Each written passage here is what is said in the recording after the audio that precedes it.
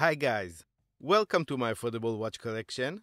My name is Aviv, and today we are taking a look at yet another awesome release from Baltany watches, the S205034, a vintage-inspired mecha quartz-powered chronograph with great specs for the money. So yeah, Baltany. I have taken a look at quite a few of their watches in the past year, and I have stated before that it has become one of my favorite brands. I was always impressed with their watches, and my expectations are very high each time I get a new Baltany in for review. These guys just know what they're doing, and they do it very well. Let's see how this watch holds up to those expectations. Keep in mind that Baltany did send me this watch for free for review, and that I do get to keep it after I'm done. Like always, this does not mean they get a free pass. I will point out the cons as well as the pros, so that you can have all the information you need about this watch. This watch comes in 3 different colorways for you to choose from: Panda, with a cream dial and black subdials; Reversed Panda, with a black dial and cream subdials; and White, with a milky enamel dial. Price for all 3 options is $148.92. The packaging is the same as all other Baltany watches I've reviewed, so there's no point dwelling on that. I do like that it's a practical watch box you can actually use later, rather than just hide it in a drawer somewhere. Here are the measurements.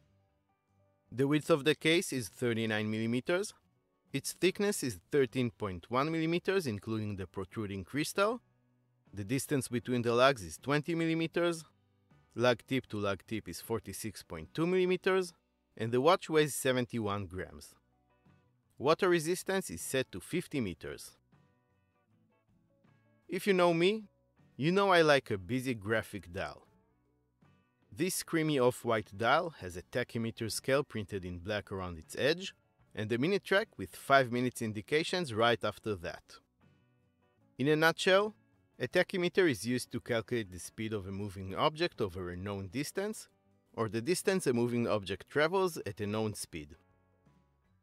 On the innermost circle we find patina-colored Arabic numerals, surrounded by printed black frames.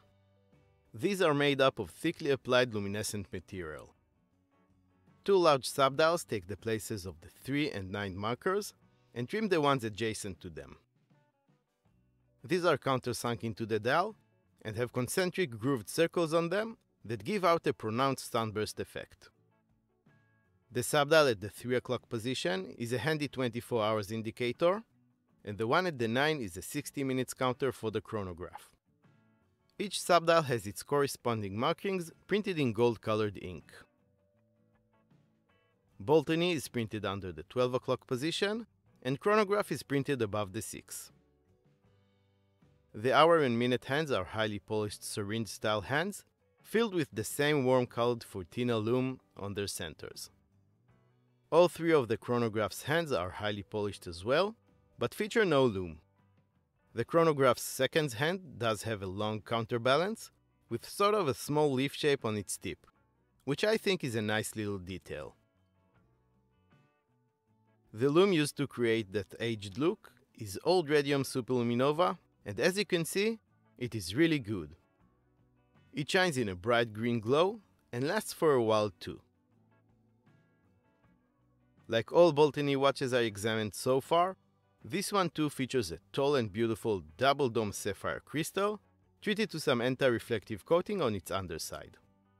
This provides great visibility and superb scratch resistance.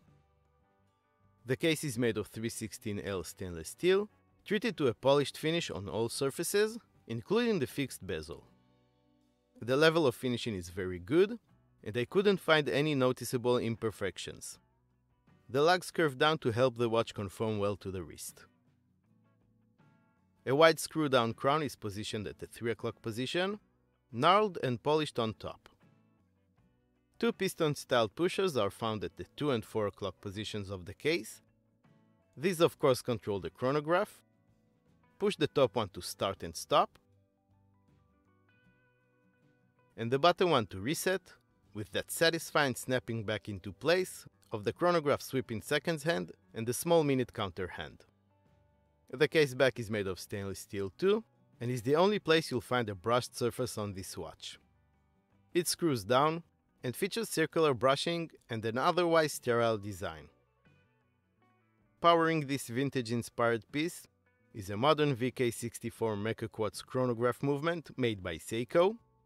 We are seeing more and more of these hybrid movements lately, as they are reliable, relatively low-cost engines that combine the best of two worlds.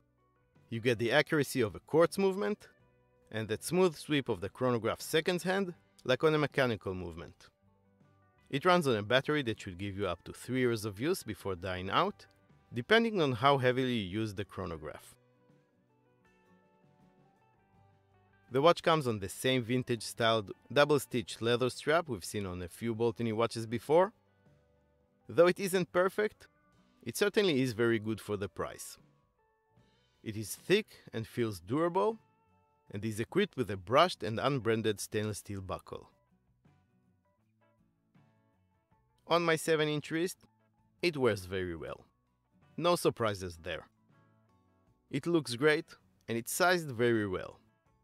It is a bit tall, but it wears close to the wrist thanks to the curvature of the lugs. The leather strap is nice and comfortable, and all in all, it's a great wearing experience. Legibility is not perfect, but the nature of this watch doesn't necessarily call for dive watch legibility. Let's take a look at the pros and cons. Pros first. From my experience with Baltany watches, there are 5 things they always excel at. Those are case finishing, dial execution, beautiful crystals, great lume, and value for money. These are all present on this watch. Add to that the fact that it's a functional chronograph powered by a reliable Seiko movement, and I feel I can wholeheartedly recommend this watch.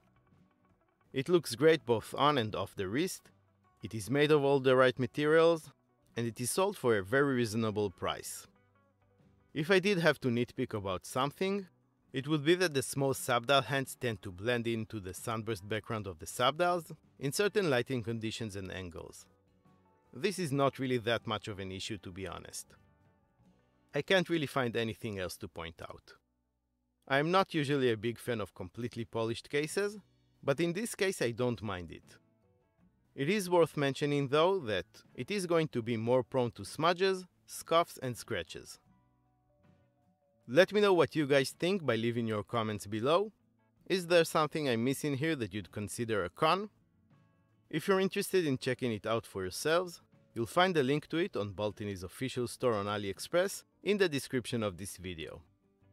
This is going to be an affiliate link that will not cost you anything extra, but will help the channel with a small commission should you decide to use it. Thanks in advance if you do. If you like this video, please give it a thumbs up, subscribe to my affordable watch collection, and hit the notification bell for more affordable watches related content. You can also follow me on Instagram and get to know me and my collection a little bit better, get all the news about the channel, and connect with me on a more personal level. Here are a couple of quick links to my reviews of 3 more excellent Baltany watches. Check these out next. I want to thank Baltany for their ongoing collaboration with the channel, and to thank you all very much for watching, and I will see you next time.